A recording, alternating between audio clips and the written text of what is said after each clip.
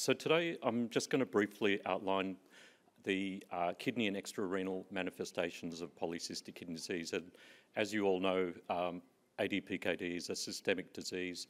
I'm going to cover just some selected areas in the guidelines, and we appreciate if you could provide feedback when you get a chance to look through them.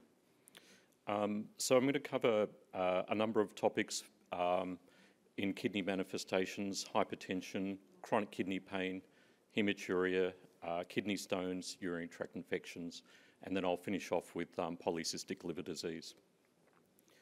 So the management of hypertension is straightforward and follows other guidelines in terms of management in ADPKD. Generally, healthy dietary and lifestyle interventions should be incorporated into the management of blood pressure. Also, in terms of blood pressure targets, there's a designation between age groups, so ages between 18 to 49 in stages 1 to 2 chronic kidney disease. The KDIGO recommends reducing blood pressure to less than 110 on 75. And those patients who are over the age of 50 or more advanced stages of chronic kidney disease, KDIGO recommends a higher blood pressure target, but below 120 systolic.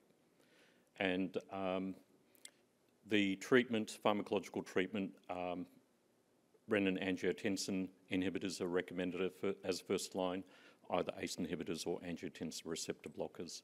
And as you all know, avoiding the combination of the two is recommended. Moving on to chronic kidney pain. As you know, chronic kidney pain is a significant problem in patients. It's often overlooked in clinical practice at times, and the pain can be expressed in multiple areas, in the flank, the abdomen, the lumbar region, and it's important to rule out other causes of pain apart from ascribing it to be due to the kidney itself, particularly looking for mechanical back pain or other conditions that may be associated, such as malignancy, and keeping an open mind, and of course infection or stones as well, so a broad differential diagnosis.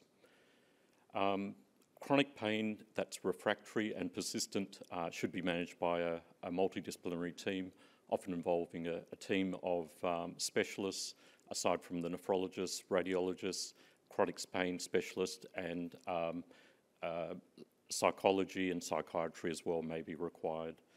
And in managing this complex problem, it's a very individualised approach. Shared decision-making is required in understanding the problem and the impact it has on the patient.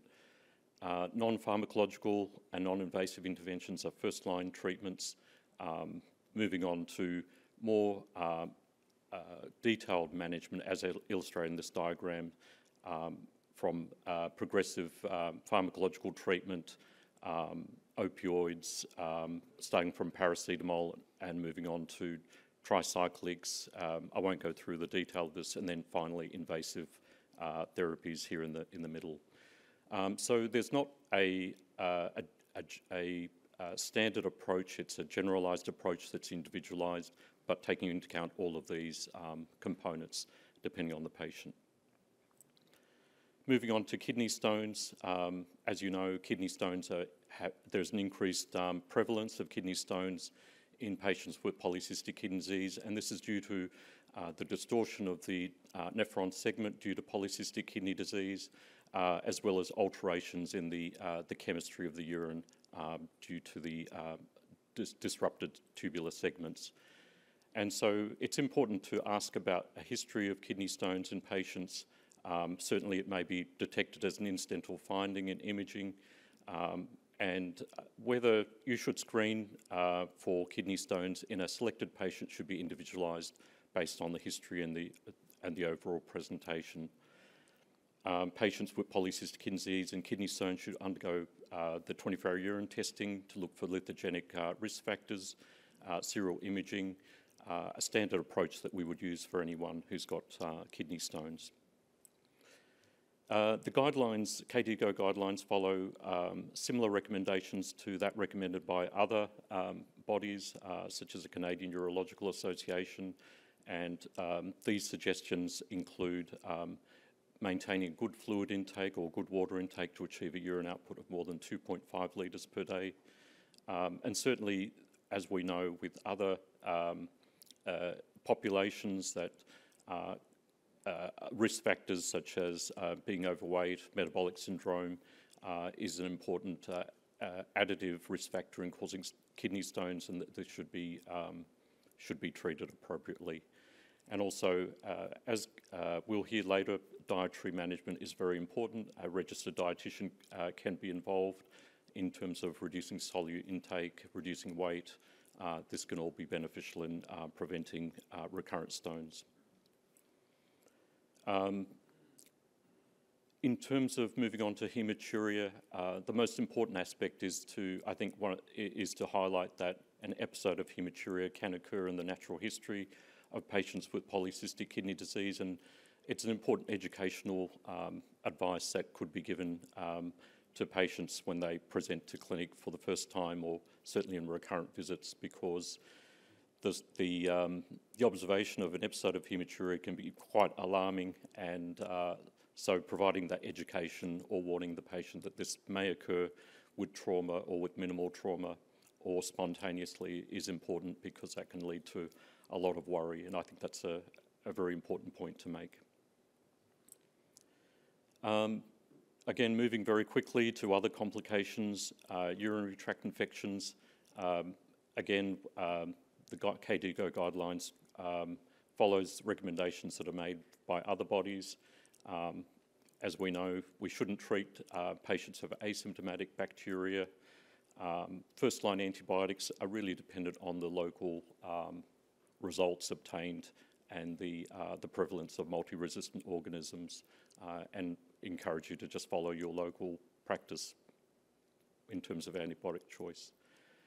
This is a diagram. The wording is a little bit small, perhaps, but essentially this is a flow diagram which is discussing urinary tract infections, and if I can just take you through that very quickly.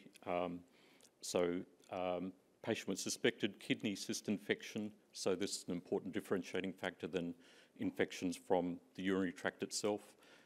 These patients can sometimes be difficult to diagnose. The symptoms can sometimes be non-specific, but the presence of high fever, abdominal pain, elevated C-reactive protein, elevated white cell count, and a patient who is unwell should prompt the consideration of a kidney cyst infection. And the process would be to perform imaging to exclude other potential causes in this setting, and then suspicion of a cyst infection and treatment with antibiotics. In some cases where there is persistent infection, the use of more specialised imaging to clarify the diagnosis can be used, and that's summarised in this section here. The main important point to draw on, which will be covered in the next slide, is that people who have cyst infections need a more prolonged duration of antibiotic therapy, 4 to 6 weeks, as opposed to standard urinary tract infections where a cystitis episode will require treatment for 5 to 7 days. The second point to make about cyst infections is the importance of using a lipid-soluble antibiotics which penetrates the cyst, and this is based on some older studies. And I think one of the important things to mention about the body of work is that the amount of evidence that's available in the literature is also limited as well, and we need more studies to provide more evidence. Moving on to renal cell carcinoma, overall, there is no clear association with the risk of renal cell carcinoma, but the important practice point is that because of the very distorted kidney anatomy, the diagnosis of renal cell carcinoma can be challenging, and there can be atypical presentations. So just moving on lastly to polycystic liver disease. So in screening for liver cysts and polycystic liver disease, it's important to consider that at the outset when the patients present, at the initial diagnosis, and it's important to include imaging of the liver at that time, either with ultrasound, CT or MRI. Again, similar to hematuria, it's important to talk to patients about liver cysts and explaining the natural history and the association with liver cystic kidney disease, and the vast majority are asymptomatic, but in some cases can progress on to more severe polycystic liver disease, which we'll talk about. This diagram just illustrates some of the symptoms of very severe polycystic liver disease, the very non-specific symptoms of when the liver is massively enlarged and that there is symptoms of abdominal fullness, fatigue, reduced or early satiety leading to weight loss in more severe cases. I'm also listed here as acid reflux, which is, in discussing with patients, a very common symptom and certainly more severe in severe polycystic liver disease. And lastly, also to mention that these liver cysts can also get infected and can sometimes be a very difficult diagnosis to make. The risk factors are more common in females, and therefore the female sex hormone seems to be a risk factor, and therefore it's important to talk about the pathogenesis to patients and also the benefits and harms of pharmacological treatment with estrogens, which are associated with increased in liver size.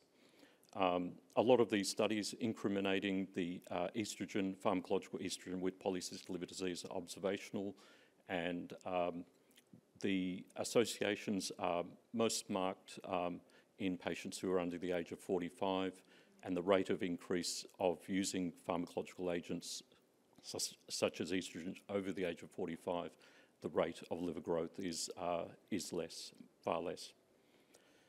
Polycystic liver disease, there are no specific diets to treat or prevent the formation of liver cysts, and essentially management is supportive, preventing the very severe malnutrition that sometimes can occur with severe polycystic kidney disease, and again involving a registered accredited practicing dietitian in this as a multidisciplinary team is important. We've talked a little bit about the risk factors. Again, the use of, there's a lot of evidence for long-acting somatostatin analogues in improving quality of life and reducing volume-related symptoms in patients who have severe polycystic liver disease. So when using long-acting somatostatin analogues, the progress with those agents should be evaluated after 6 months, and other pharmacological treatments that have been studied in the literature, deoxycholic acid, mTOR inhibitors, should not be used in the setting. There's limited evidence and no efficacy, and certainly a common question that comes up is, does vasopressin receptor antagonist work for liver cysts? And the answer for that is no, and shouldn't be used. As we'll talk about in a minute, in my case, patients who have very severe polycystic liver disease should be referred for multidisciplinary team and considered for liver transplantation. And in these cases, combined liver-kidney transplantation may be considered if the GFR is below 30. Again, I won't, in the interest of time, won't go through this diagram, but the approach, this diagram just illustrates the approach to liver cyst infections and management of liver cyst infection. And there is a range of other extrarenal features as illustrated in this diagram, cardiac disease, aneurysms, which I won't go through this evening. I wanted to finish off with just a case. I think the patients with severe polycystic liver disease with autosomal dominant polycystic kidney disease are, for me, the most complicated patients that I've dealt with who have polycystic kidney disease. And this is a lady who, or a patient that we looked after, or we still look after, who's a robotics engineer with the Royal Australian Navy. She was referred to the unit at the age of 34. She presented in 2010 with the diagnosis of ADPKD, and that was diagnosed during her first pregnancy. She was found to have liver cysts and kidney cysts. And 3 years after that pregnancy, her liver growth accelerated markedly, and there was a marked increase in liver volume, more so than the total kidney volume. And she did start on somatostatin analogues, lanreotide, and that improved her symptoms. She reported unable to carry out her work. She was losing weight, she was malnourished. She was concurrently referred to the liver transplant team. She did want to have a second pregnancy, and she was counselled against doing this because of the exposure to estrogen and the ovarian stimulation, and decided not to proceed with that at that point. And she was listed for a liver-only transplant because her kidney function was well preserved and she had very mild kidney disease. And initially she was offered a liver in July of 2016, but she was so petrified about this, and so she declined it. But fortunately, a month later, she had a liver transplant performed, and she remained on prednisone and tacrolimus, had a marked improvement in her overall quality of life. She reported that the liver was like she was pregnant, and post-transplant, it was just an incredible improvement to her symptoms.